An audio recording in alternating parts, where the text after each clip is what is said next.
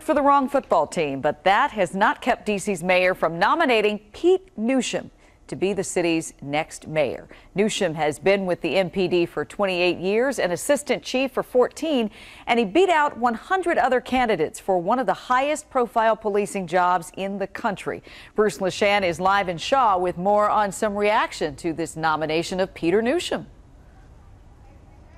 Yeah, Leslie, you know, for the mayor and for many D.C. residents, the top priority was the chief who would continue to get police officers out of their cars and interacting with people, fighting crime in the neighborhoods. Chief Newsham says for him, that is fundamental.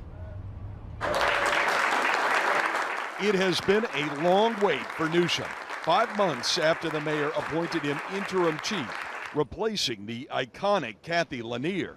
Mayor Bowser has finally picked him for the permanent job. The next chief of police. Newsham says D.C. has avoided much of the anger that's plagued many big city departments by focusing on building trust in the community. When you call us, we're not going to ask your race, your religion, your age, your sexual orientation.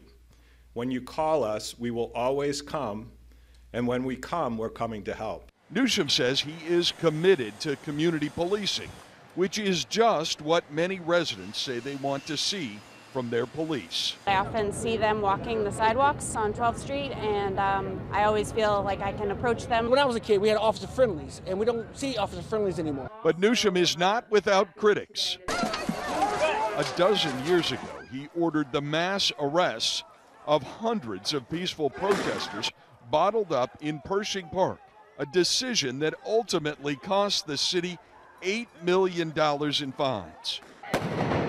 And last month, officers swept up 4 reporters covering violent protests at the inauguration. We believe that Mayor Bowser has made a terrible choice. Peter Newsham is not fit to be chief of police of Washington, D.C. There was a small group of folks that came here with the intention of breaking the law. And during the course of those arrests, there was absolutely no intention to arrest anybody that was in the business of reporting.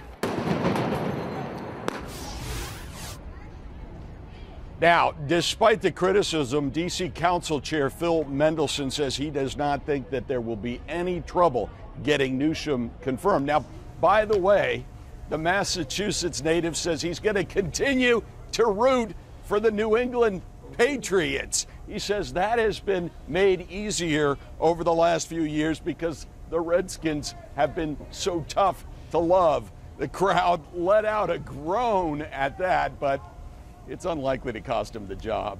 Live in Shaw, Bruce LaShan, WUSA 9. We're going to have to work on that, Bruce. All right, some more details on Chief Newsham's background. He's 52. Grew up in Massachusetts and graduated from the College of Holy Cross. He also holds a law degree from the University of Maryland, which he earned while working on the force. Newsham joined MPD in 1989 and quickly rose through the ranks. By the way, you'll get to hear more from Chief Newsham when he joins our Bruce Johnson live on Off Script, starting at 7 o'clock tonight.